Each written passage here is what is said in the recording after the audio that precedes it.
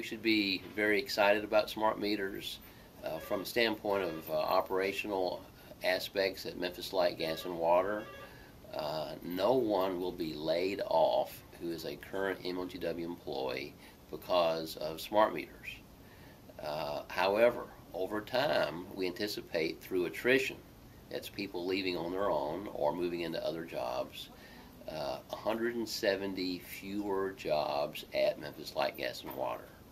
That is a large number of employees that would no longer work here. Again, they wouldn't be laid off. They would be eliminated through natural attrition. But that's a great operational savings, and that savings would be passed along to our customers.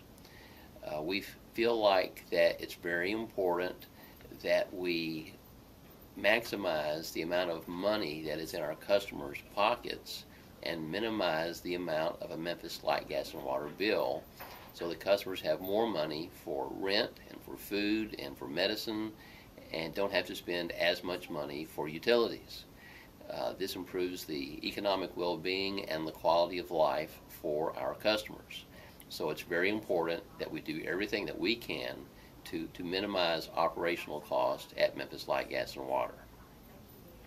One of the unseen benefits is the increased response rate for power outages.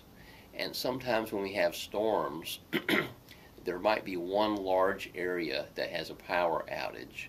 And within that large area, there might be 2 or 3 smaller outages.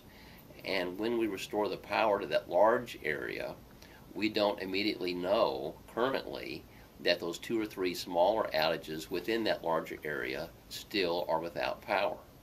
If we had smart meters, we would know that instantly, and we wouldn't have to wait for customers to call us back a second time, thinking that they've already called us once. They don't have to call us twice, but because they were a small outage within a larger outage, we currently wouldn't know that they don't have power unless they called back a second time.